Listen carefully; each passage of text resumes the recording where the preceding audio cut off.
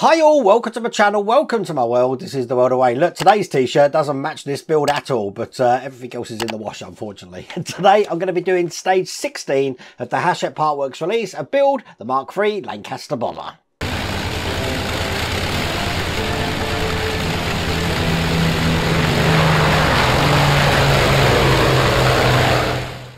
Now there's not a lot to do in this one, and I will show you this magazine first, but I thought what we'll do is we'll have a quick review of the build at the moment. I want to just talk about some of the features that we've actually got on here, which people have told me about, which I want to point out to you that if you are building it, you may want to take note of, just to specifically how to not break things, and perhaps some things that you don't want to glue into place. Let me show you that now. First off, as you can see, I'm now in a position where I can put this on the stand. Now, the stand I got from Partwork Upgrades, obviously it's all movable and you can put it into whatever position you want. It's easily going to be able to take on the length of the Lancaster bomber here. So that's what I've actually got it on now. Now, this part here isn't actually on the aircraft at the moment, so I can take that off. But the way this is going to fit, this is kind of going to go on there. I'm not going to push it down.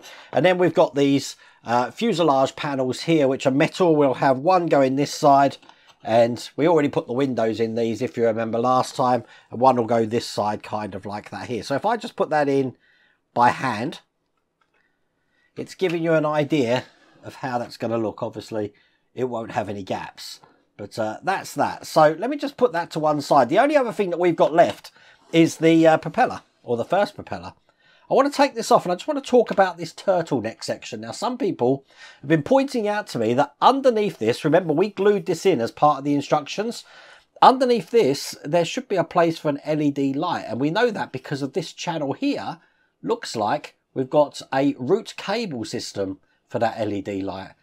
So I think there's a good chance that if it is going to have a light in it, we might need to take this off. Now, I glued this in, but guess what? I didn't use too much glue on that. So I can probably get the screwdriver in there. I mean, you can see it's wiggling at the moment. And I could get this off of here, should we need to change it. I recommend, if you haven't done this stage yet, I wouldn't glue that in until we can see the electrics for it, to see if we are going to put a light in it. It really does look like we are going to put an LED light in there.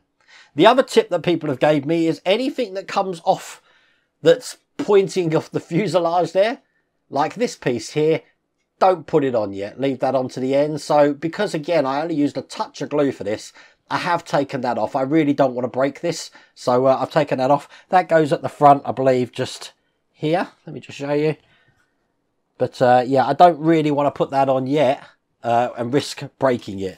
Other than that, I think we're pretty much good to go. Now, today we are just going to be putting some extra bits into these sections here. So I will show you the magazine shortly. Now, if you do want to get this for yourself, put a link in the video description. There's also a QR code on the screen. But without further ado, let's get cracking.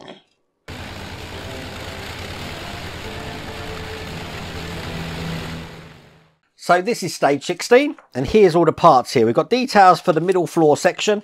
Looks like we've got a rear spar cover flanges, bunk backrest, flipjack cover, tail turret ammunition box, and a stay. So it's just pieces that looks like we're just going to be slotting into place. And as you can see here, that's exactly what we're going to be doing. So once all of these pieces are in, looking like that, it's going to look just like this here. And this is the rest of the magazine as well.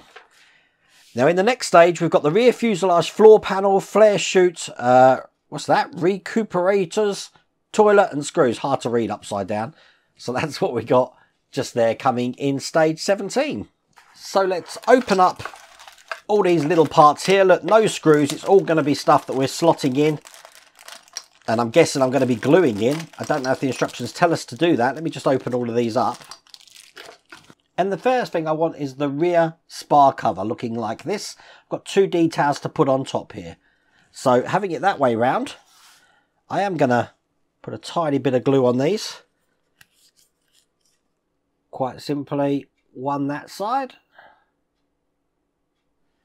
I do love using this brush on glue because you really don't have to put too much on to get it to hold.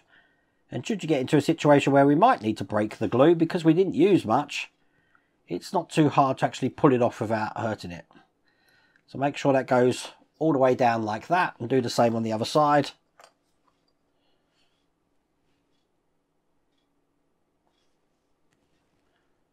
And that's both of those in place there. I've then got the backrest for the bunk, which is going to go into the slot here. Just doing a dry fit for that. I will glue this into place as well.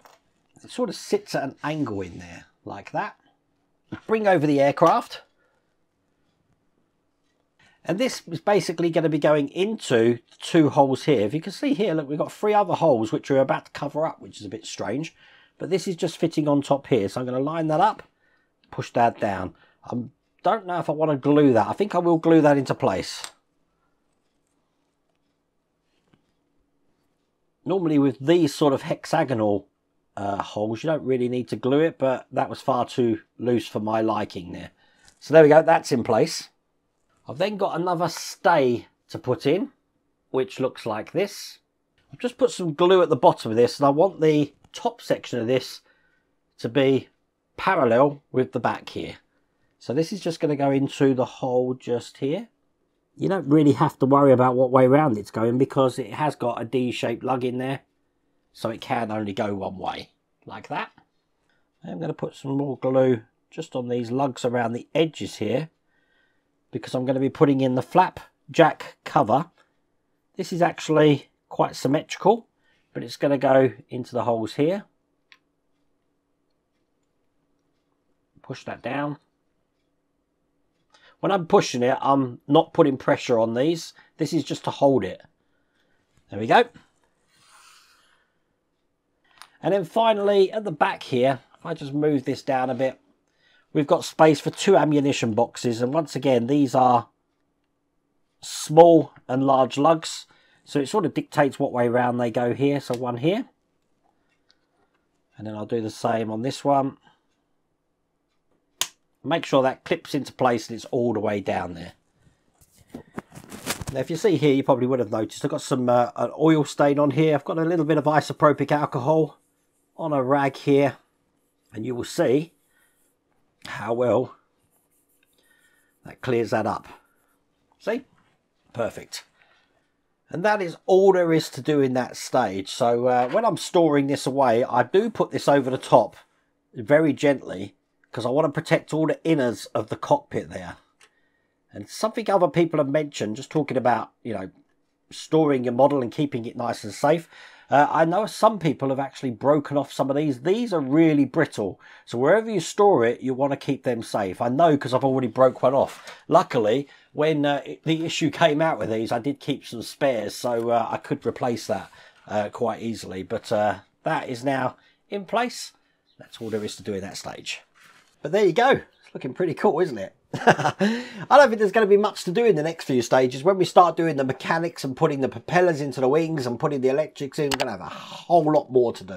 But I really do hope you liked that video. If you did, please remember to give me a thumbs up. And if you haven't subscribed already, please remember to subscribe. Other than that, take care.